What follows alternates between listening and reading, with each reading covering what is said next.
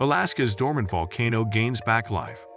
Have you heard about Alaska's dormant volcano? First question that might pop up into all of our minds might be, what exactly is a dormant volcano? Well, it's a type of volcano which is potentially active yet not so, meaning it is currently inactive and not causing problems, but there is no guarantee to how long this situation might continue as such. A famous one in Alaska among some is Mount Edgecumbe. Please hit the subscribe button if you have not subscribed till now. What's the first thing that comes into your mind when you hear the word volcano and eruption? Mine would be this science experiment we did in school using simple ingredients. It was fun to watch back then, but it is not really fun when it comes to reality. It is actually a natural disaster, and one which could take a lot of lives if we fall prey to it. Mount Edgecumbe is situated at the southern end of Kruzof Island, Alaska.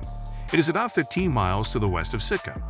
The volcano is also about 10 miles far from east of the Queen Charlotte Fault, which separates the North American and Pacific plates, and is also known to be the highest point in the Mount Edgecumbe volcanic field, an area of about 100 square miles on Kruzof Island, which also includes Crater Ridge and Shell Mountain.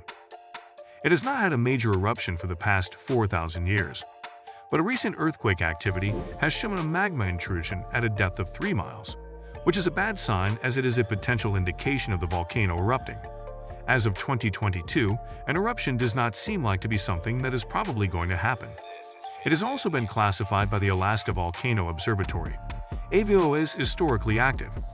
Mount Edgecumbe was used as an April Fool's joke in 1974, which made the citizens believe that the volcano was erupting. The AVO recently found out that magma has been found coming up towards Earth's crust from beneath the volcano.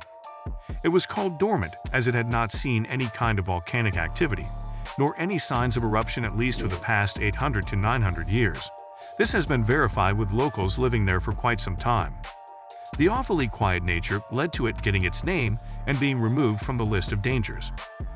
The scientists took the help of satellite images and computer models to find out, to their astonishment and to verify whether their doubts were right, that the amount of magma had rose from a depth of 12 miles to only 6 miles away. This had resulted in many earthquakes and deformations being caused on its surface recently. What do you think will happen if it erupts? What might be going on with the people of Alaska?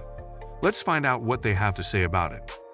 That's the fastest rate of volcanic deformation that they currently have in Alaska, stated Associate Professor of Geodesy, RONNI GRAPENTHIN, belonging to the University of Alaska Fairbanks.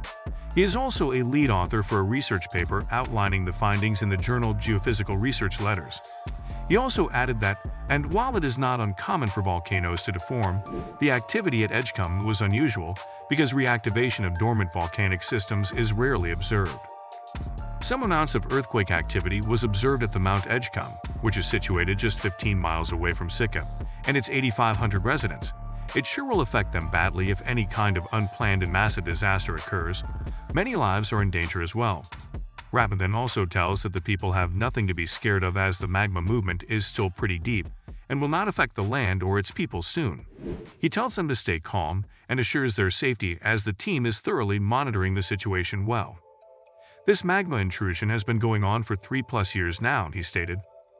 Prior to an eruption, we do expect more signs of unrest, more seismicity, more deformation, and importantly, changes in the patterns of seismicity and deformation. Many kinds of new and technological advances, monitoring equipment, has been placed on and near the mountain this year, and scientists are now taking a closer look, even at the other volcanoes nearby, to make sure nothing goes wrong or unplanned. That will be it for today's video. We really hope that you loved it. What do you think will happen to the volcano?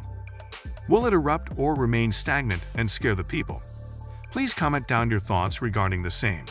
And before you go, please hit the subscribe button if you have not to see more such videos. Thanks for watching, and we hope to see you at the next one.